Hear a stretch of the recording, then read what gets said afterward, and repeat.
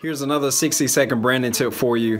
Hey, as service providers, we get so busy working the business. We get so busy working in the business and doing things for other people that we don't work on the business and that we don't work on ourselves.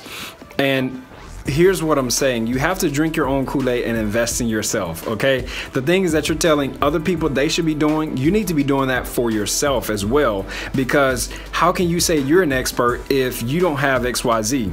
Right? How can you say you're an expert public speaker, but you don't have a one sheet? How can you say you're a personal trainer, but you're not in shape and you don't have a diet plan? How can you be a CPA when your finances are jacked up? You understand what I'm saying? So you have to drink your own Kool-Aid, man, and the things that you're doing for other people, take the time and invest that time and resources into yourself and do it for yourself. Don't be a hypocrite, because if you're doing things for other people in your business that you're not doing for yourself and you call yourself an expert in that field, you're actually a hypocrite.